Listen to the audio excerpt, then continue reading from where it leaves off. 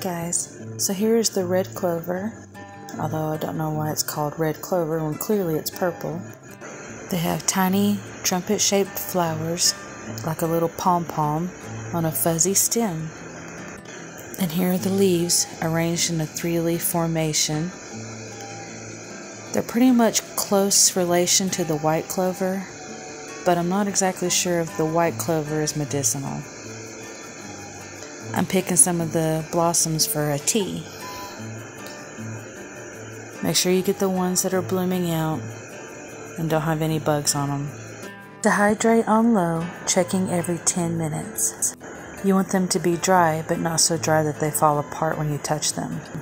These should keep at least a year.